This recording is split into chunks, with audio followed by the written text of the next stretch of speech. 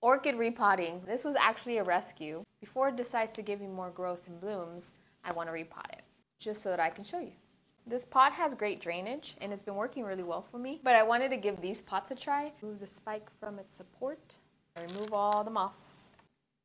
That's a lot of roots. Hiding all of that underneath your pot.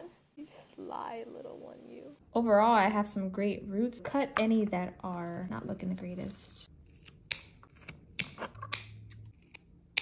Bark here, and they like to be snug. Snug like a buck. You can go up 1 to 2 sizes. It's like a lasagna. You do a layer of bark, a little bit of roots. Layer of bark, a little bit of roots. Look at that. Remind me of Cinderella in your glass slipper. That's how you repot your orchid. Bye.